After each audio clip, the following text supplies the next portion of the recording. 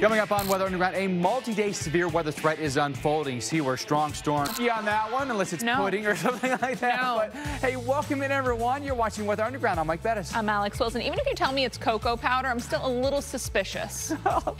Just a little. Something doesn't look right in that picture, right? And that's a color sometimes you can't trust. No, I hear you. Hey, folks, we've got a lot to cover for you here on the show. Just look at the forecast behind us here. So we've got some pretty good storms down across the south. Some of those could become severe today, so we'll have a look at the radar for you. Yeah, then we've got another system for the middle and end part of the week that's going to bring the return of more severe weather, or I guess just keep severe going. We're just in that pattern, unfortunately, so we're going to bring you all the details on which days, time frames, the whole deal, so stick around for that. In the meantime, let's get right to Florida and show you what's going on in Orlando. Severe weather chances, in fact, possibility not just for Orlando, but down towards Fort Myers as well. We could see a hit or miss severe storm, Naples to Boca Raton, up into the Big Bend area of Florida. That would include the Gainesville area, University of Florida, and a little bit of the Panhandle, also in an area where we would, again, watch for an isolated severe storm, but where we think that's really going to happen, Mike, includes two major areas, Tampa and Orlando. Actually, no boats docked there right now. We take a peek at where the snow was falling over the last 2 days across the northern tier up there into sections of Minnesota. Now a closer look at the northeast where we've got snow and rain around the Syracuse area. So through central New York, all depends on where you are, whether or not you're getting some raindrops there along I-90 west of Syracuse, north of Syracuse up towards Oswego, even a little bit of rain mixing in. You head into parts of the Tug Hill Plateau. That's where you've got the snow. So you get that just a little bit of elevation, and now you've got some snow showers. Take a look at temperatures sitting in the mid-40s from Syracuse to Buffalo. So that I-90 corridor, Buffalo, Rochester, Syracuse, you're likely to stay with the rain here through the afternoon. You got to go up into the North Country, up into the mountains where you see the snow into parts of northern Vermont and New Hampshire and even sections of Maine, but Albany at 43, Boston at 45 mean it's going to be light rain in the cards for you as we head into the early hours of your Wednesday. How about accumulations? You're wondering, right? These are the kind of events where even if you get the accumulations, they don't stick around very long. Less than an inch for many, 1 to 3 inches there into northern sections of New Hampshire. How about Bangor? We look at your forecast, some light snow showers with you, and those temperatures very marginal, right around those low 30s. In fact, staying around 33 during the very early morning hours, dropping slightly below freezing as we get closer to the morning commute. So we'll watch for some slick spots, but overall, this is a pretty marginal event for a place like Bangor. Mike? All right, so we know that through some snow as well. So again, a lot like the Northeast today, we've got that mix of rain and snow across sections of the West, including Idaho and western Montana and Nevada and into the state of California, where areas east of San Francisco are getting in on some of that rain and high elevation snow into the Sierra Nevadas. Really same story here into parts of Oregon, parts of Washington. You've got rain and snow, and what you're seeing depends on where you are in relation to the mountains. There's a look at Reno, again, right along the state line where we've got the rain and snow mixed. Even some of those areas where you see the yellow indicating the more moderate rainfall, likely seeing some melting snowflakes in there. So I think truly a rain-snow mix in some of these communities. Now, rainfall still to come, not a lot. Thinking an inch or less for most areas, parts of Utah, parts of Idaho, getting into sections of the state of Nevada. In terms of snowfall, you can see some decent accumulations as we look at the mountains east of Seattle, as we look at the Jackson Hole area, and as we look at northern sections of the state of Idaho. Anywhere you see those purple colors are 5 to 8, 8 to 12 inch totals. So here we're looking at the potential for a ½ foot to a foot of snow, but you really got to go up in elevation. Now, late week, we're going to see that snow develop along the eastern Rockies. We've got that eastern flow, so that air coming out of the east, that's going to give us that upslope flow. So we could be looking at some of those higher totals into the mountain locations. Time it out for you. 6 o'clock on this afternoon. I keep forgetting today is Tuesday afternoon. So this afternoon, we've got the snow around the Jackson area, even into Salt Lake City. I think rain and snow will be an issue for you. Moving into Wednesday, that's when we get Denver in play. And again, areas to the east, the rain, areas around and to the west of Denver get in on the snow before everybody changes over to snow into the day on Thursday before things generally begin to wind down. So a closer look at Denver, again, 4, 5, 6 o'clock on Wednesday afternoon. Rain more likely than not around the city. We've got the mix to the south. We've got snow to the west. Eventually, snow taking over for just about everybody with some light to moderate snow lingering through that Thursday morning commute. That's the one I want you to keep in the back of your head, that could be a slower drive to work. So, Mike, we always hate to say it, but set that alarm a little bit early on Thursday. Yeah, for sure. All right, Alex, thank you. That's right. So let's talk about the end of the week rainy setup. We take a peek at Destin, Florida, where it's going to be a rain event for you, although, cold air, even all the way into sections of the southeast this past week. And we'll talk more about that in just a moment. But right now, you're sitting in the mid-60s. So you're really thinking spring, and you're thinking, before we know it, everybody's going to be here, right? Destin, one of those hot spots to go to in the summer. I still have never been. I feel like I'm missing out. I know I'm missing out, so I need to write it on my list and hopefully get going.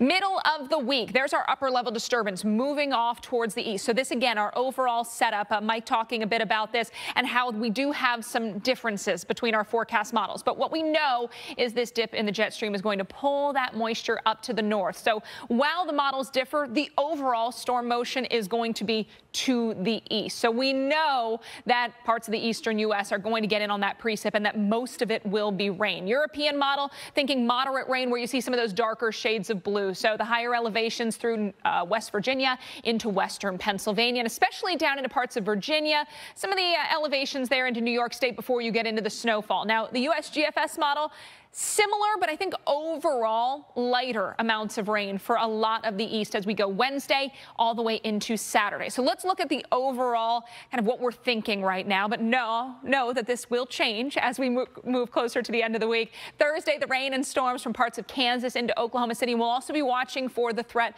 of strong storms, severe weather for parts of Texas and Arkansas and Louisiana. And you see Dallas is in that zone. New Orleans back in play after a stormy start to the day today. Now, Friday, we've got a lot of the Gulf Coast from New Orleans all the way over to the Big Bend of Florida. Even parts of southern Alabama, southern Georgia will be spots to watch. So Albany and over towards Montgomery could see some severe storms. I think they'd be fairly isolated. I don't think we're looking at the setup for an outbreak, but by all means, if you live in these areas, know that that could be an issue. And on Friday, rain and storms all the way from parts of Kentucky and Tennessee down to the Gulf Coast. That'll move east into our Saturday with some scattered storms in the beach locations in Florida, also the beach locations in North Carolina. Mike? 9 degrees. Beer flows like wine. Beautiful women show up, says Lloyd. Aspen, you might be kind of a hot spot this week for everybody because it's spring break. So skiers want to head out there. Tuesday, we've got sunshine, temps around 50. Now, afternoon rain and snow. You don't like the rain with the snow. You'd prefer just the snow. Drop to 38 on Thursday with morning clouds followed by afternoon sun, and then a mix of sun and clouds headed your way on Friday. Breckenridge, we look at your snow depth around 62 inches, seen about 5 inches over the last 72 hours. All the lifts, all 34 are open. And there at Breckenridge, we've got snow in the forecast Wednesday night, Thursday, still chilly. Take it to the south. I don't have a quote on Melbourne, Florida. Spring break at the beach, you don't mind. Bring it inside. College kids, I know sometimes you guys, you like to do things for the TikTok, but when you hear the thunder, inside where you need to be. Rain showers, okay, you can go, play around mini golf out there in the rain. Do college kids play mini golf? I think so. 63 in Atlanta today with building clouds, some chances of showers later on. Orlando sitting at 78, 69 in Mobile, Alabama. Now, rip current danger is going to be high up there into the Gulf Coast of the Panhandle of Florida today. High danger or high rip current danger, moderate risk for much of the East Coast, but West Palm Beach down to Miami, where you may be getting in the water, high risk of rip currents there as well. We look at your Daytona Beach forecast, 80s by the end of the weekend, but Mike, rain. Thank Gus how you can only quote Dumb and Dumber and Christmas Vacation. That's it. So they're the only 2 movies you can quote. I have not been to a movie theater in 7 years. I don't like movies. They're too long. I like to choose my own adventure, and I'll binge watch 7 hours of a show, but that's my choice. You're waiting for like the metaverse. I am. You can choose your own movie experience. Is that what it is? Yeah, sometimes I just feel like current society bores you, doesn't it? It's just too much. I look at a movie and it's like 2 hours, 22 minutes. And I'm like, no. No, Wow. it's too long. Wow. I need the metaverse.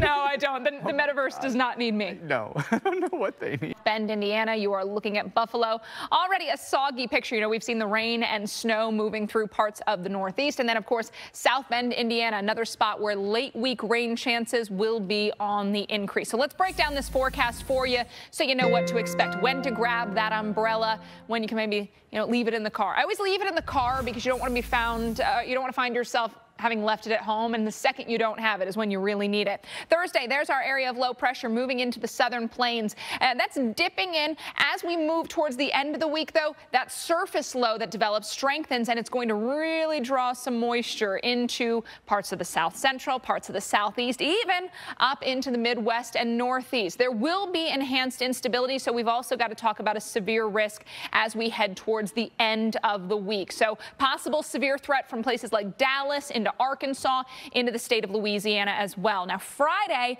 now we have our surface low moving off to the north and east. Widespread rain and storms from the Gulf Coast all the way up into that I-95 corridor, with Saturday not just rain, but also gusty winds from the Great Lakes to the coast because of that strong pressure gradient. So we've got to watch for that in addition to some rain into the start of the weekend. European model thinks light to moderate rain for most, and the GFS follows fairly similar, brings this snow a little farther south, but again, for most areas, light rain. We're going to watch those model differences, update you by the end of the week. But Mike, a lot of areas getting in on rain.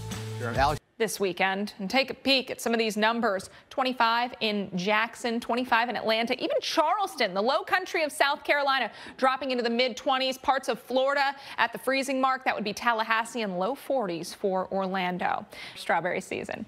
Well, still to come on Weather Underground, we're closely watching the West. Well, here at the Weather Channel, we continue to highlight amazing women during Women's History Month, and today we wanted to introduce you to Lucy Shepard, an explorer documenting her explorations in an effort to protect our planet.